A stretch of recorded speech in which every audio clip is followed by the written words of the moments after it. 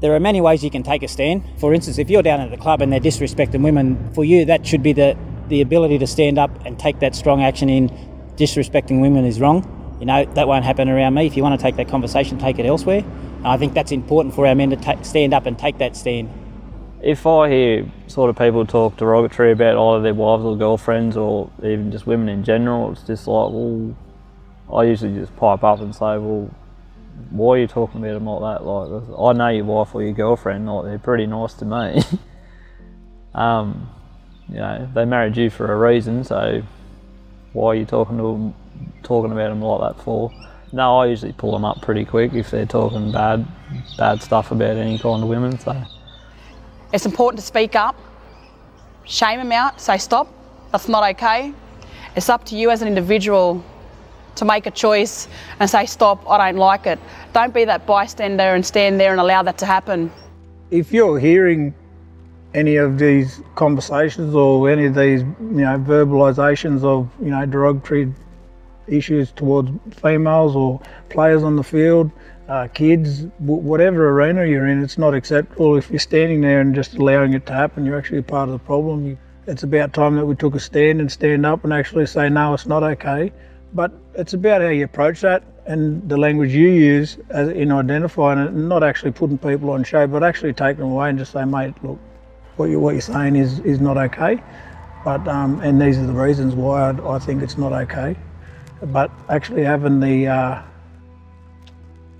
courage to actually stand within that fire and actually have those conversations with people in that arena as well. It's not an easy thing, but it's about having the courage, I believe, to stand up to it. Yeah. So often a bunch of guys might be having a laugh, having a few beers, they're in the pub, they're relaxing, and somebody will make some comments about the missus, or it might be quite derogatory. It's often the thin end of the wedge, and it might actually be telling you that something else could be going on. So I would encourage men to encourage other men to call the Men's Referral Service if they think they could actually do with talking to somebody about their underlying attitudes towards women, which may be leading to family violence.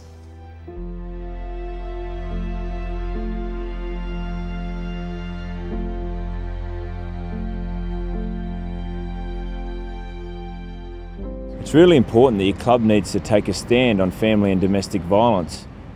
This can range from laughing at crude jokes all the way up to, if you witness an assault, call the police. If you witness family or domestic violence, your personal safety should be first priority. In then, calling the police, someone within your local club to get help. At our club in Broken Hill, the Country Rugby League Club signed a code of conduct in regards to the domestic violence. Everyone reads that document, and that's making sure that they're aware of that process and their responsibilities around the domestic violence, and that we will act once we find out that there's issues arising.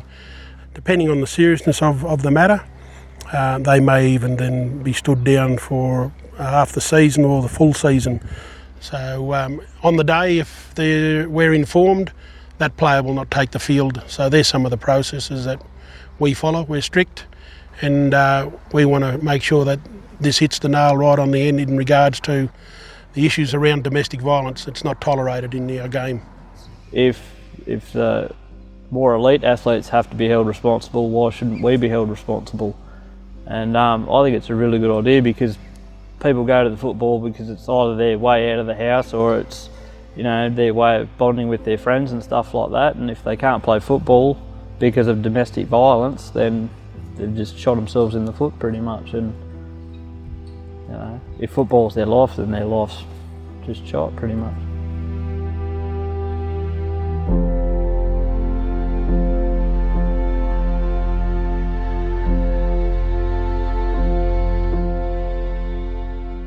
If you stand around and do nothing about it, it means that you accept this behaviour.